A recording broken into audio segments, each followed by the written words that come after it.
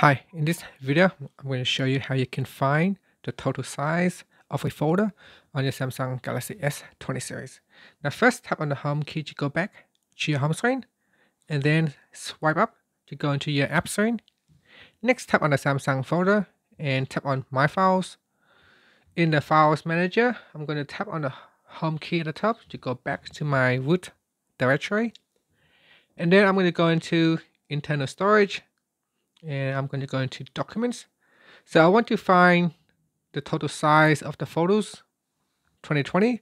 So in order for you to find the total size of this folder, what you can do is tap and hold onto it. So touch and hold.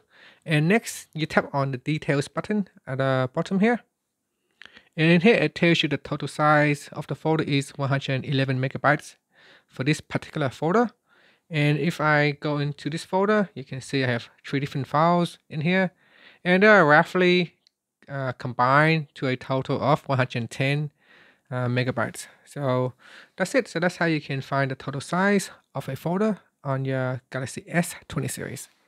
Thank you for watching this video. Please subscribe to my channel for more videos.